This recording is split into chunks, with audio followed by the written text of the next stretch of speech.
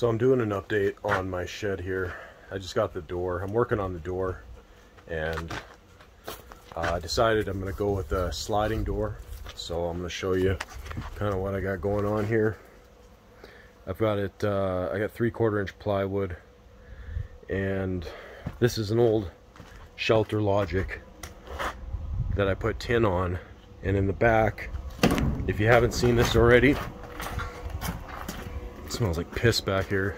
I've got some 4x4s that I've strung along here and just screwed the tin to that. Nothing structural here. It has a ton of strength from essentially the sheathing of the tin. And then I wasn't sure what to do with the front.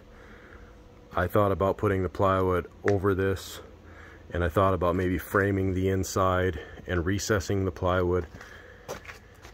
That's what I was going to do. I was going to take the door off. Well, let's see if I can do that now. So I just have the door temporary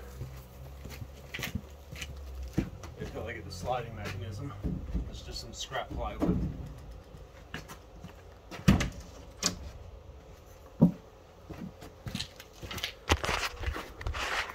Just so that people can't see, and I'm not really worried about people coming in here, but okay, so I have these L plates here, and these are what I've used to fasten the plywood to the tubing. And I just took some small self tappers and went along and centered them in here, and now the 3/4 inch plywood is able to sit relatively flush there. And then I think I'm just going to do some big, I don't know what you call that, essentially just some flashing that comes all the way over. Maybe we'll go 8 inches or 6 inches back, and then, man, I don't know, that's not going to really work either, because there's a ton of cutting here. I might do that, I'm not really sure yet. I have some flashing that I can tuck in behind here, and then I still have to do a fair bit of cuts to get around these stupid curves. I'm really not sure what I'm going to do there yet.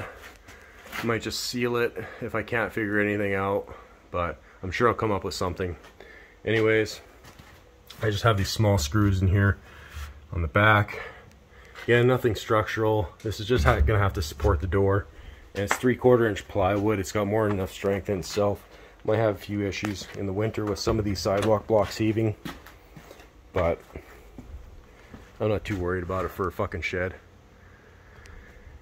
I got the bike in here right now. I made this door wide enough so that the widest thing that I'll need to be getting in here is my wave runner. And I can show you my patio that this is my work area here for my cars. And I've done a few things here with this pad. I've raised it, and then I just put a little ramp here so I can get my bikes in and out easily.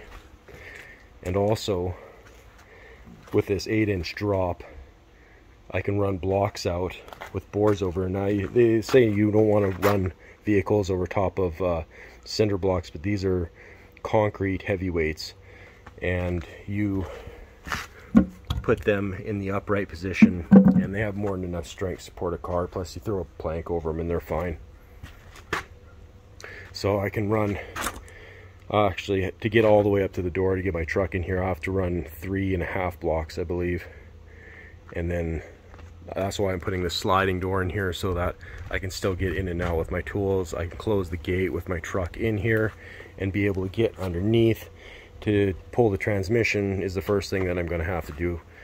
But I'll be under my vehicles quite a bit, and this kind of works out nicely for me. It's cheap, easy way to get under vehicles. But this is my temporary door, and I mean that's about all I got.